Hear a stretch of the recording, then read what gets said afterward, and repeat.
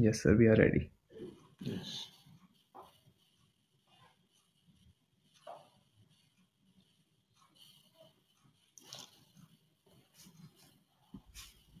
Sir, we are ready to go. Right, right.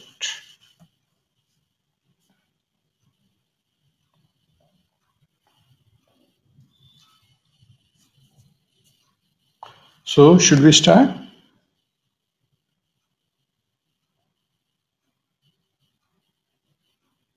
Yes, sir. Okay. Would you go for an introduction or I should start on my own? Sir, you can start now. Okay. Well, thank you, Gaurav, for inviting me to this event being held at IIT Kharagpur called Kshitij 2021. I'm very, very delighted to be associated with this pool of highly talented students of IIT Kharagpur.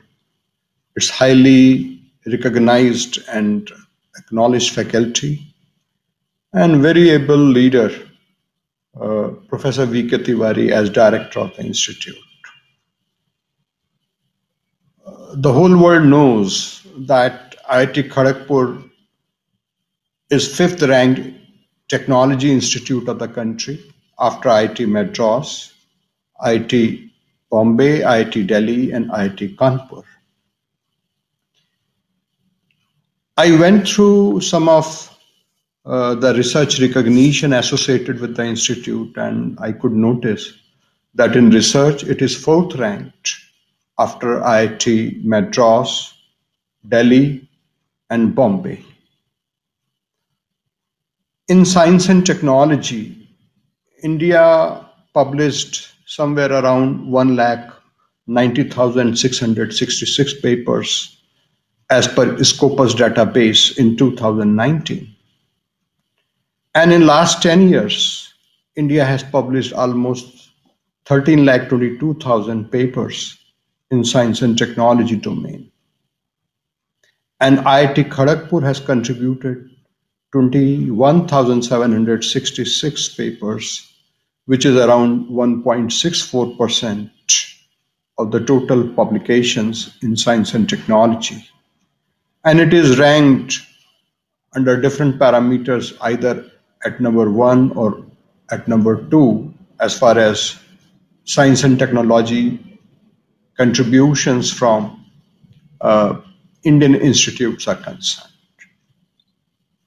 One could also notice that in social science research, in 2019, India published 27,470 papers. And in previous 10 years, India has published 1,24,900 some papers. To my delight, IIT's share in papers in social science domain is again close to 1.6%. And it is ranked at number 3 after Delhi University and Jawaharlal Nehru University. And it is then followed, and that too very distantly, by IIT Bombay, IIT Delhi, IIT Roorkee, and Indian Institute of Science, Bangalore, Jadavpur University, and IIT Madras. Again, one can easily see, looking at the research contribution of IIT Kharagpur, one could notice that even in agriculture research, the share of IIT Kharagpur is very impressive at 1.05%. Whereas all other IITs are way behind it at around 0.5% of the total publications or below. Putting research contribution of an institute, nation, and the topmost institutes of the country, let me try to slightly look at the new education policy, which talks about all spectrums of the education, which includes higher education, technical education, and research landscape of the country also. We are all aware of the situation in higher education and the new education policy 2020 definitely makes sufficient mention about the state of affairs. It also captures where we need to improve, where we may not have done so well as we were expected to do. And it also talks about in technology or technical education, it also talks about that how different institutes of the country, including IITs, NITs, Indian Institute of Science, and professional institutes like IIMs have been performing. We know, as far as national institutional ranking framework is concerned, the performance of an institute is to be assessed on basically five broad parameters: teaching and learning resources, research and professional practice, graduation outcome, outreach and inclusivity, and peer perception. We know a score out of 100 is given on these parameters, and then an overall assessment out of a maximum score of 500 is done. We also understand that uh, among Indian institutes of technology, there are five top 5 to 6 institutes which keep replacing each other in terms of ranks and scores on the stated parameters. If I talk in terms of the overall score, as I said, that IIT Kharagpur is ranked fifth at fifth position among the technology institutes of the country when we talk of the cumulative score of 500. Another important question that emerges out of this performance assessment of different institutes is that the way different institutes, universities might be performing in the country and how they, among them, are doing excellently one or might be doing excellently one on one parameter and may not be doing so well on another parameter of this ranking framework. We also understand, and people in higher education, and especially those who have been associated with researchers in the country, they can appreciate that a normal issue is raised that how much are we spending on researchers in India? How much do we need to spend? And finally, what should be our targets in terms of researchers? Of course, the new national education policy talks about increasing government's spending or investment, not only on education, but also on research. And it also makes a mention about a new coming, the broad umbrella for the researchers in the country called National Research Foundation. We also know that despite the fact over last 10 to 15 years,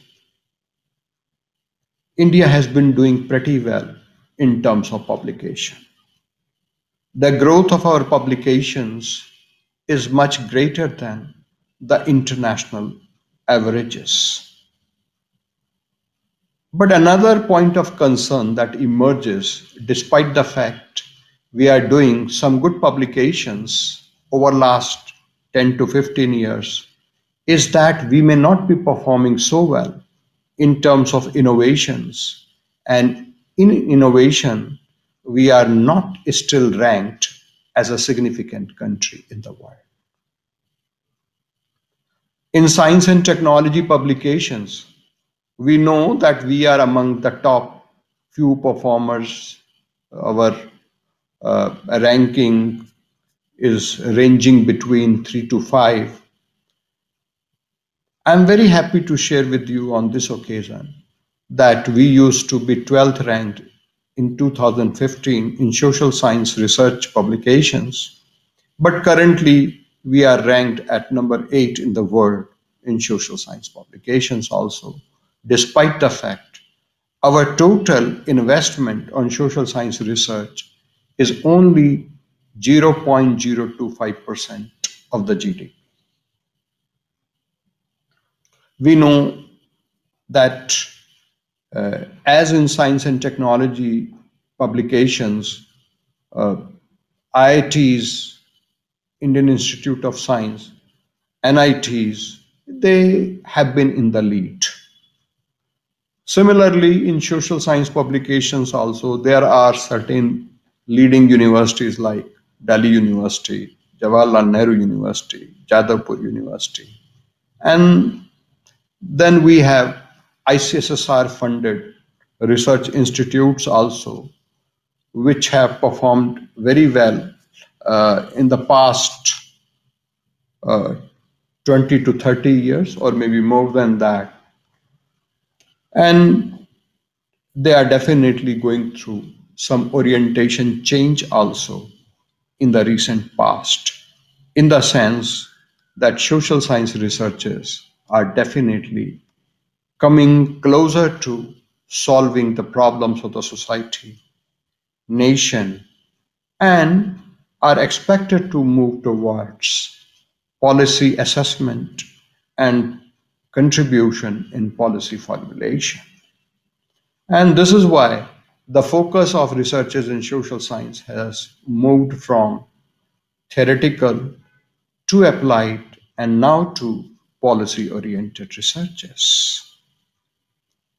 Here at Indian Council of Social Science Research, our basic task is to promote research, advise government on socio-economic, cultural, international relations, health, gender, transformation, be that rural or be that urban transformation, strategic issues, psychological, education, business, industry, employment, related issues and subjects. This list is endless because there are several issues of importance before the nation. I would speak about how research themes they differ over time in few minutes from now. The basic idea is that in terms of research subject and topics, nations and institutions are not supposed to stagnate. They must very quickly be changing their orientation towards the need of the hour. And this is where perhaps the institutional uh, credit in terms of impact, in terms of publication, in terms of its recognition, and also in terms of its contribution to policy making, they definitely lie. We could notice how topics of researches in the recent past or even historically have been undergoing changes. One big change that the world could easily observe in the context of all kinds of researches, whether science and technology, or agriculture, or social science, or medical research, one could notice that researchers are becoming increasingly collaborative. When I say that increasingly collaborative, I essentially mean that within the country, institutes which are working in the same or the similar area, they are collaborating. Institutes from the country are also collaborating with foreign universities and research institutes. Another interesting direction that we see in the area of research is that the researchers are getting increasingly interdisciplinary, multidisciplinary, and on number of occasions even transdisciplinary. And they are definitely gaining as far as the focus or the visibility of research output is concerned. I think this idea definitely must have gone very deep into the minds of the policy makers of new education policy. That new education, especially higher education and researches, must move in a collaborative manner towards interdisciplinary, multidisciplinary, and transdisciplinary fields or areas. We know almost 40, 50, or 60 years back, the whole world was basically discussing the disciplinary boundaries in terms of researchers, where the basic belief was that researchers have to be essentially focused on narrow issues in the interest of better analysis. But now the emphasis has definitely shifted to holistic approach, more inclusive approach, and general applicability of the research output. It is why I think 2 years back in 2018, somewhere towards October, November of 2018, I remember that almost 4 to 5 months prior to that, we were preparing some initial notes for the, the policy called Impactful Policy Research in Social Science, which is popularly known as IMPRESS. I remember that we were discussing what should be the thrust areas for inviting research proposals from the scholars of the country. And after a good amount of deliberations with all interested stakeholders, we finalized or we could finalize 11 domain areas with more than 100 subdomain areas. The list is too exhaustive, and those of us who may have gone through the impress document could see it under different domain and subdomain areas. But here, for the interest of and for the quick and easy interest of the audience, I could just talk about some of the important areas and some of the important subdomain areas also, which were finalized. And they would throw some light on how social science research in the recent past is getting reoriented towards solving the problems of the society, nation, and maybe the globe wherever it is possible. Under the domain of state and democracy, the focus is now there on welfare state, federal state, regionalism at international level, borders, securities, or defense policy. Very interestingly, diaspora, identity of a nation, and society, they have come into focus. In Indian context, India as a soft power, portrayal of a nation at the global stage, relations with the neighbors, region, and the world, they definitely are the main subdomains under state and democracy now. And of course, performance of a democracy is an ever important issue. Under urban transformation, one could notice the issues like cities and sustainability, smart cities, city or metropolitan governance, the problem of traffic, congestion, migration, these issues have definitely caught the attention of the potential scholars.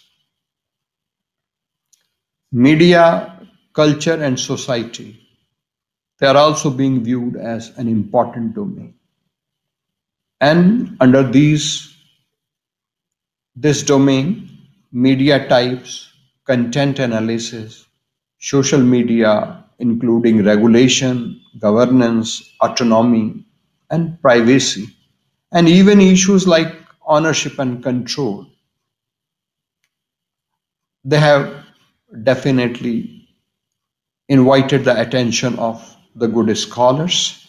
Apart from that, family system, religion, women empowerment, and inclusion of marginalized section of the society, they constitute another interesting area under the broad domain of media, culture, and society.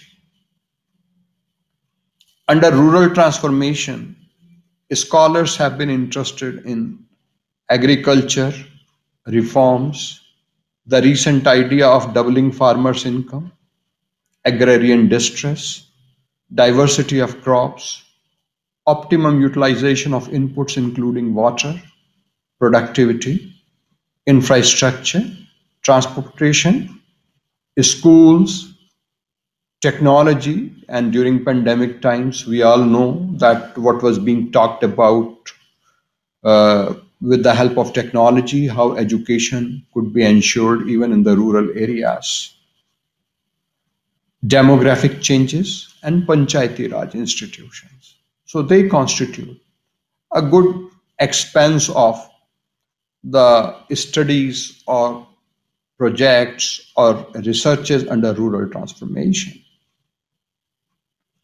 Apart from that, there is increased focus on governance, innovations, and public policy. One could easily notice that public policy was not as much in focus as it is now, some 10 to 15 years back, even.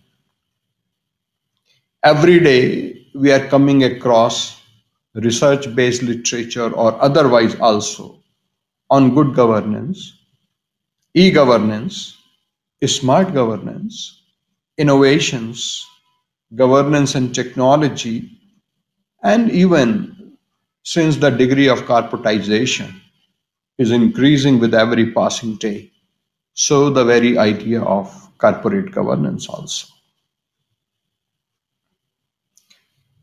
Under the domain of growth, macro trade, investments, including foreign investments, the major issues which are being covered are poverty, inequality, ease of doing business, credit or asset quality of banks or non-banking financial companies or intermediaries, new initiatives by the government such as Make in India, Jan Dhan, Aadhaar, Mudra, public-private partnership, which used to be in focus in 1990s, is again in focus, and I think until the problem is resolved and mindset in this connection gets altogether reoriented, this issue will continue to be of primary importance in our case also, because there is a growing realization that public sector has got its own limitation, especially in a democracy which is as which is quite big in Indian context. And apart from that, the government size, ever since this debate on economic reforms commenced in early 1990s, there is almost a growing degree of consensus that the size of the government activities, especially in commercial area, has to be kept to the required minimum only. And then there are issues related to the problems of informal sector. We all understand that how health has acquired a very important dimension of a nation's life, including the research in a country or society. We can all recall that 2 years back, universalization of the health facilities was being discussed. And the present government at the center came out with a solution also. But this pandemic, COVID-19, has made health still and perhaps a still more important and perhaps the most important issue in the present times. And issues around health are the infrastructure related to health. After so many years of independence, none other than the Prime Minister was talking about hygiene when he was conversing with the people on Swachh Bharat, toilets, and related kind of things. And under hygiene or health infrastructure, we are also talking about equipment, major ailments, disease burden of the society. During pandemic times, of course, we did delve on immunity.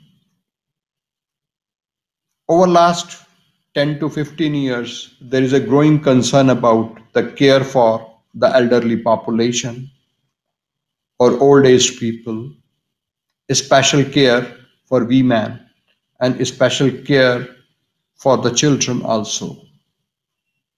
So, and maybe the health or assuring health facilities or health care to the remotely situated population of the country. Undoubtedly, climate, the issues pertaining to environment, pollution of different kind, congestion, they have also been in focus as research subjects in the recent past. And almost every issue is somewhere, when we talk of industrialization, it somewhere get mixed with the issues related to climate also, and approvals related to the very starting of industries in the country. When we talk of urban transformation, climate again becomes one of our major concerns. Even if we talk of rural transformation, then also we talk about it. So, whatever developmental activity we talk about, including infrastructure, on the sidelines, and maybe sometimes uh, as the basic and the core part of it, we do try to address the issues related to the concerns of environment. Disasters is another interesting and has been an area because because there are natural disasters and there are man-made disasters also. And somewhere there is a growing concern that even natural disasters are somewhere triggered by the the negligence of the humankind. Whether we talk of pandemic or floods or cyclones or avalanches or even issues like global warming, we are talking about one or the other kind of disasters. And so capturing disasters in research studies, trying to find their solution and addressing those issues in the interest of the entire humankind so that we could deal with such issues and problems uh, for many more years to come. That being the idea, that being the central idea of researchers which are concentrating on disaster management, reducing the cost of such disasters or managing disasters very well, at least without involvement of the human cost. Education and different uh, types, different ways that people could be educated is again attracting the attention of the scholars uh, across the world.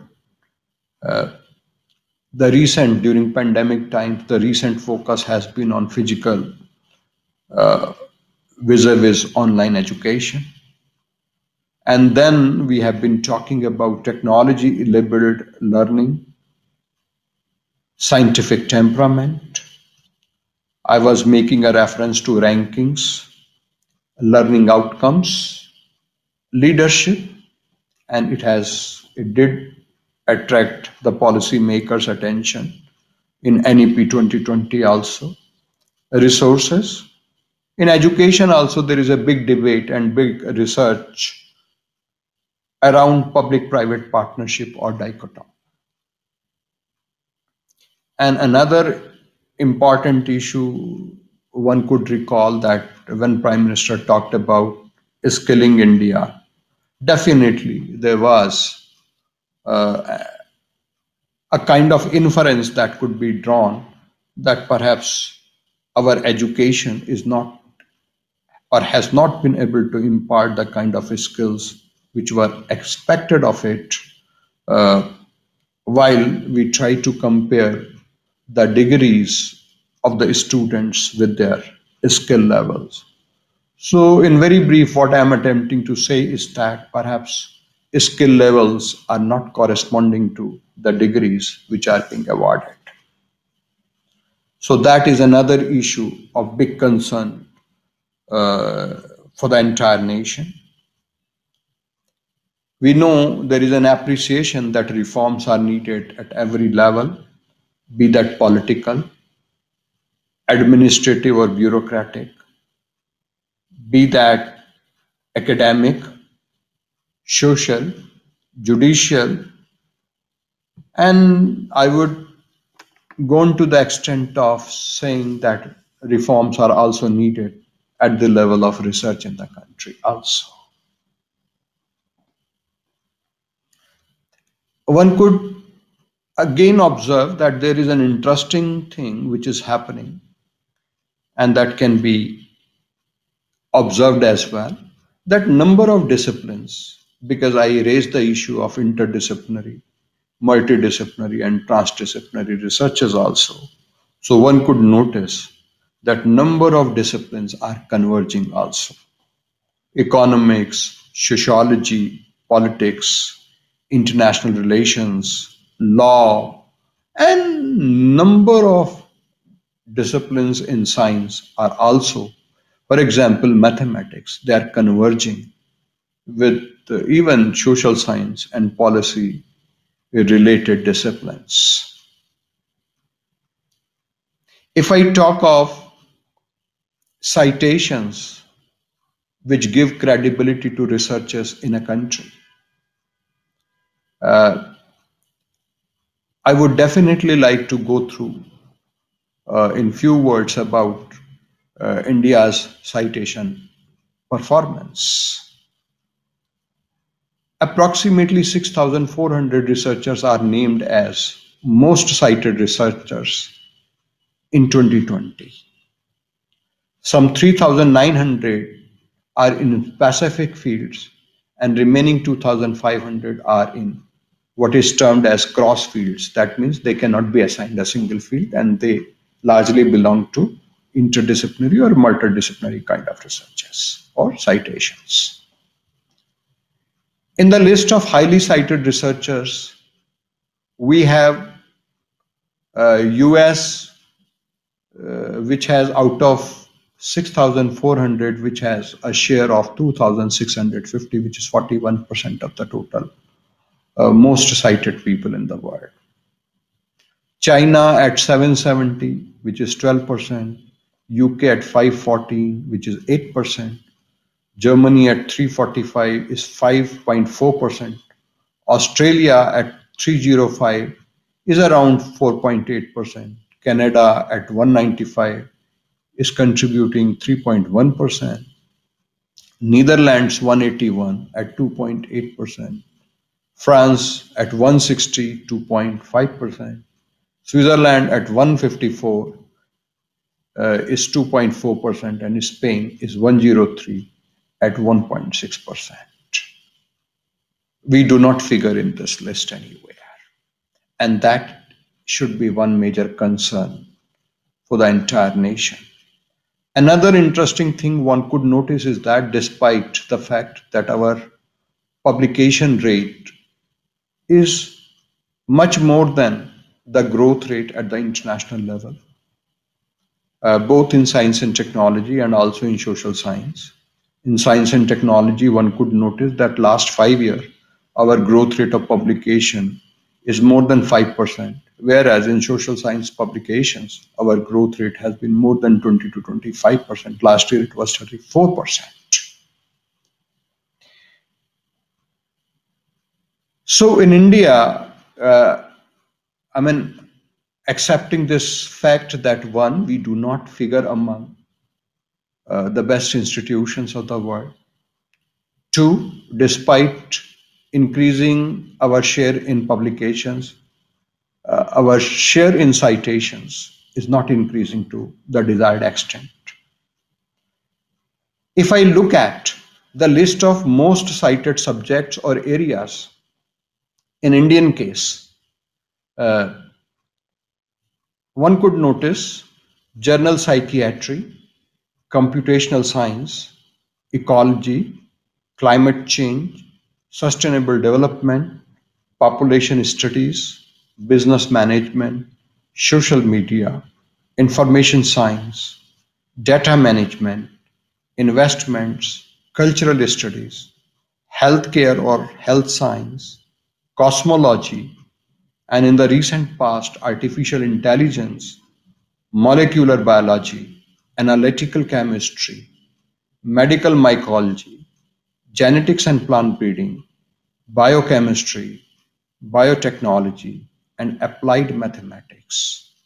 They are the areas which have which do fall in the category of most cited areas as far as India is concerned. We know that NEP 2020 attempts to discuss world class education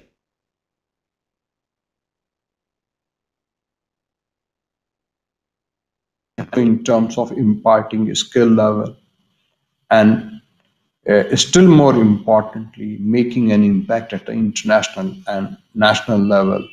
In all these terms, it definitely talks about going about a world class education.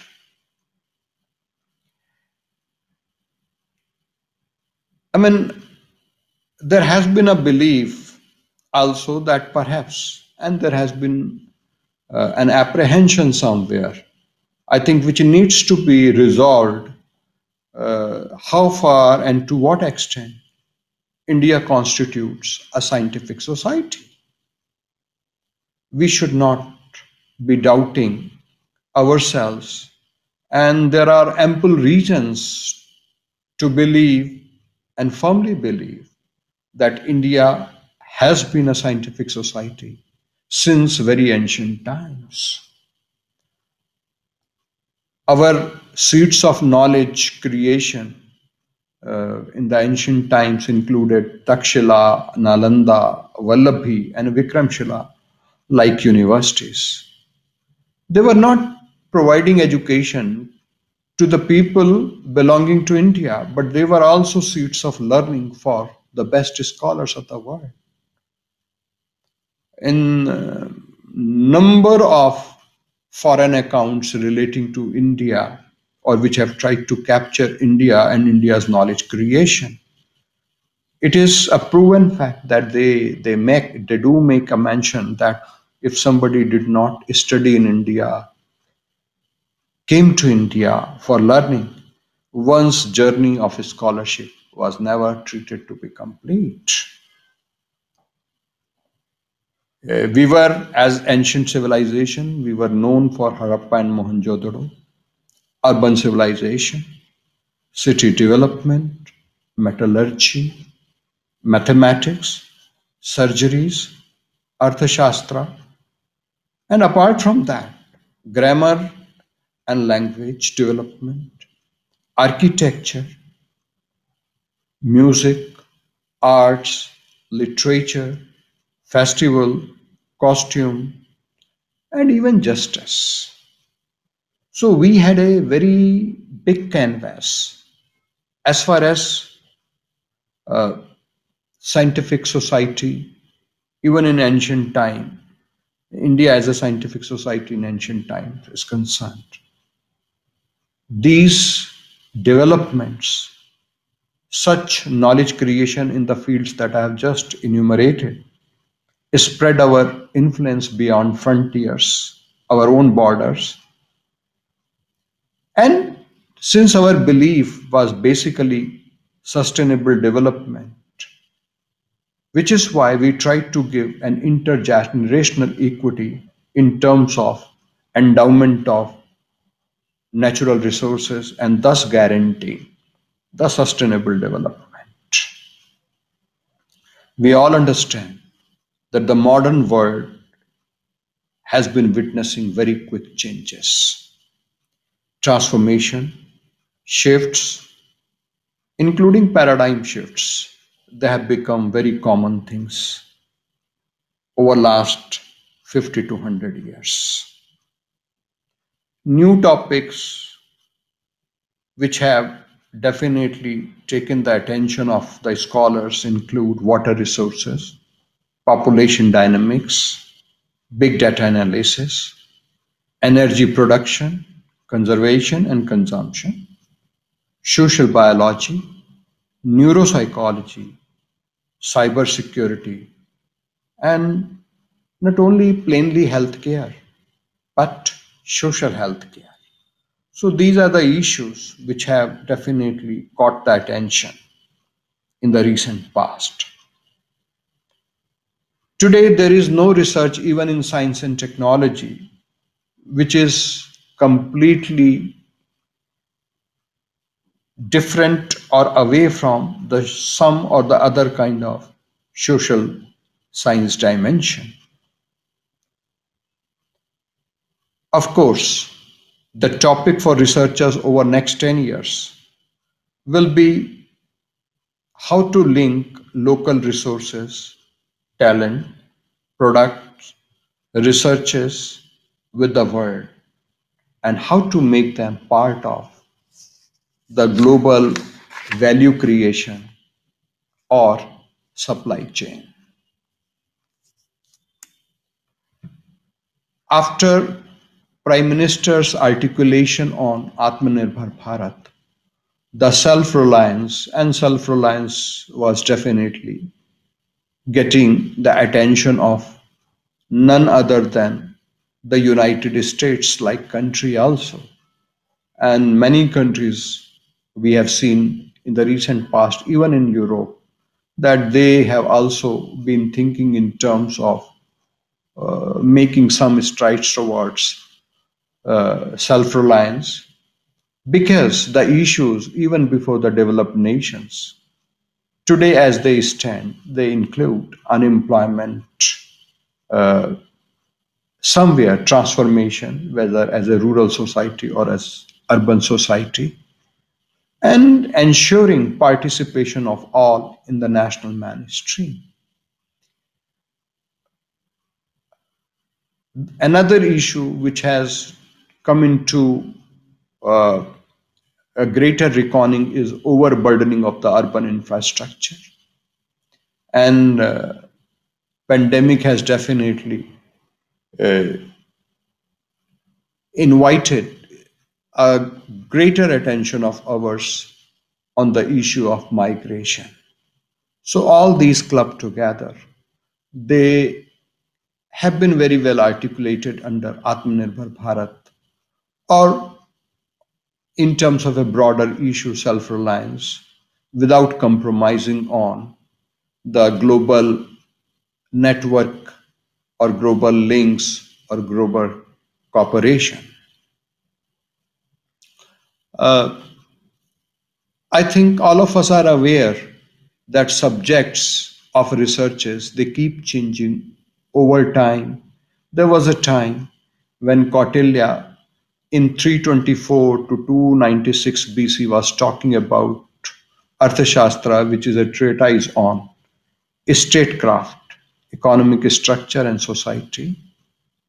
We know how Al Baruni also in 1020 AD tried to take an account of India's society, religion, and culture in his book Tariq al Hind, and how different researchers at different points of time have tried to give to the society the issues of importance in their viewpoint. For example, Asiatic Society of Bengal in 1784, Banaras Institute in 1861, and Bengal Social Science Association in 1867.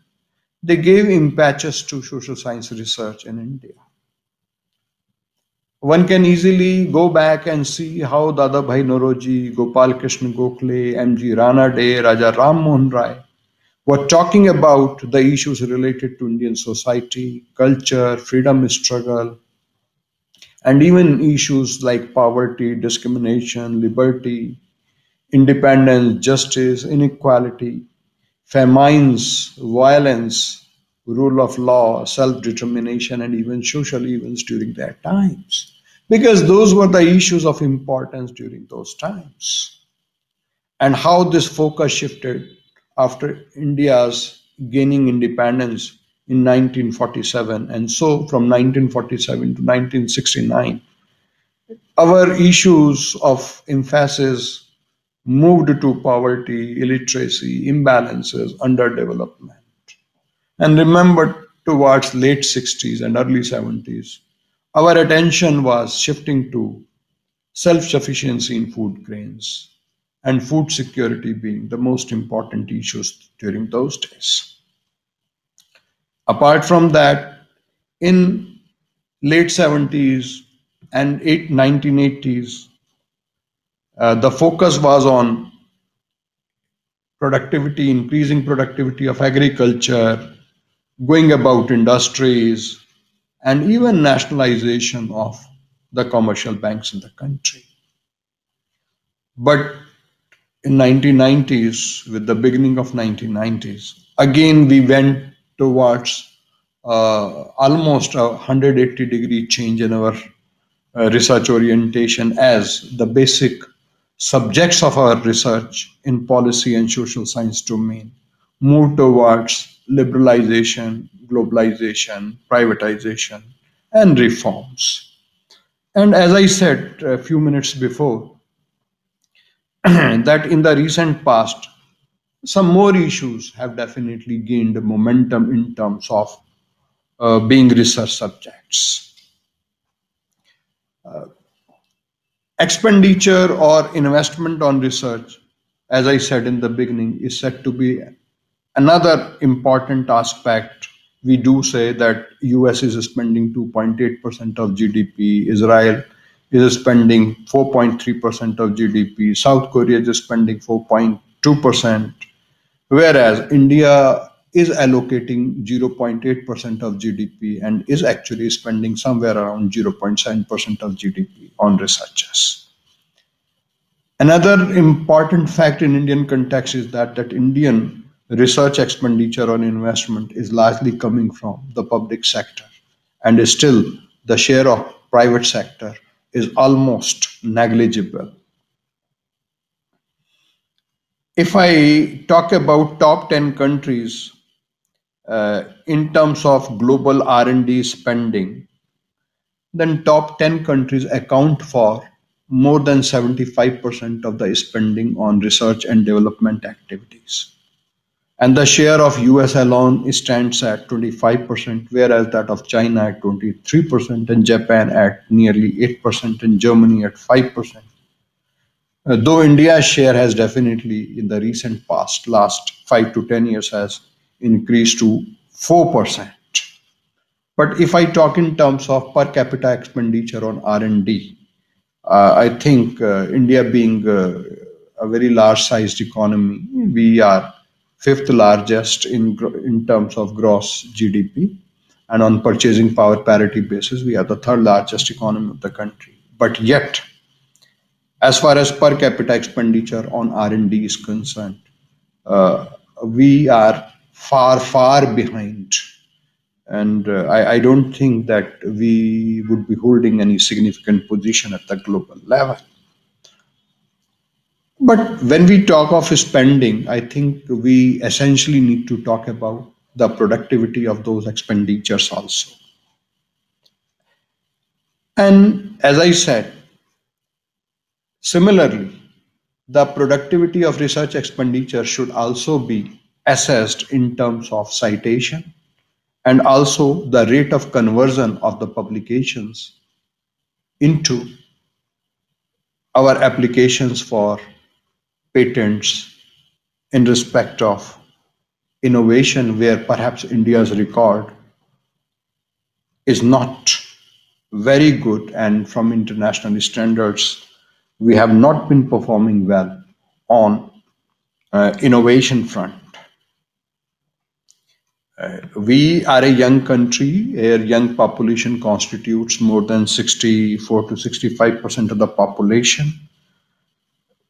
We are a country which is highly and heavily aspiring also, and we intend to take a lead role in knowledge creation and knowledge dissemination also.